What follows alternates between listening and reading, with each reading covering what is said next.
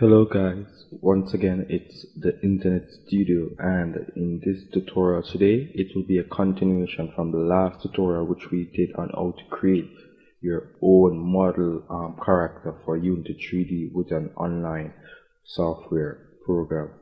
So today we are going to add some animations to our character, one animation which will be the idle animation. So in your Unity software, you need to go to Windows and the Unity Asset Store, and you're going to find this Unity package. It's called raw mocap data for mechanism. So you will need to download this, import it, download it into the Unity editor.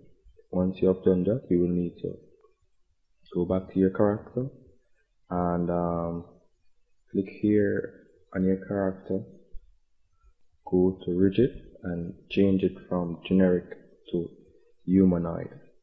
So once you have done that, and once you have imported your Unity package, which is a mocap raw mechanism, you should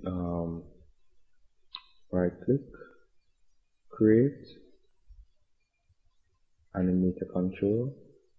So with the animator controller, this is a controller which we'll be using to control the animation of our character. As you can see right here, our animator controller is missing, so we are going to create a controller right now. So you need to open up your animator controller.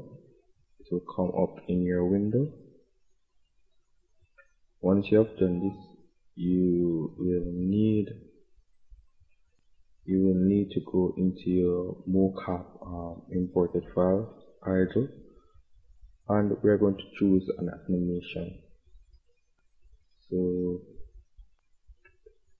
drag it onto the animator window. So once you have done this,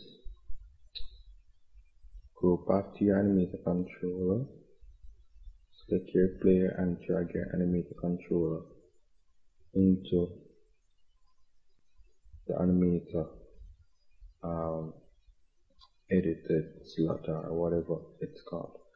So once you have done that, you can click on play.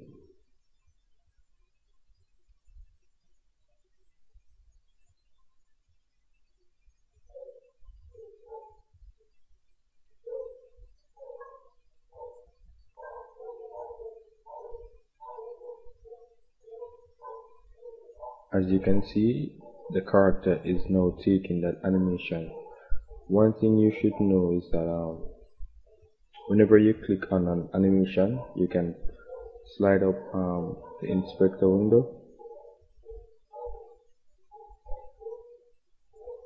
My computer is moving quite slow because I have changed it. I have changed my computer because something was wrong with the original one, so this one is quite slower. So sorry for that. You can click on the animation,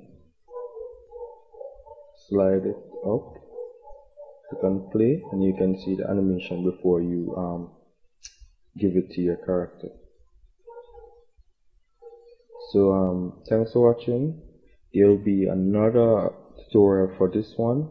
I'm going to show you how to control your character using also using keyboards, and also in a future tutorial I'm going to show you how to control this character using a touch on your Android device. Thanks for watching. Subscribe to my channel for the next tutorial. Thanks for watching.